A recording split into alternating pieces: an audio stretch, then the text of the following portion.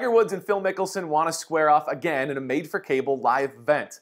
Phil even said on Twitter this week they're working on it, but the PGA may be putting the PGA. The coronavirus, of course, has wiped out and put on pause golf as a whole, so the event hasn't received PGA Tour approval. But here's what we know. The event has been in the works for a while, according to ESPN, and the event may have Tom Brady and Peyton Manning join the guys as teammates. CNBC reports the production crew would be limited, and there would be no spectators. Back in 2018, Mickelson won $9 million in a playoff in that winner-take-all event.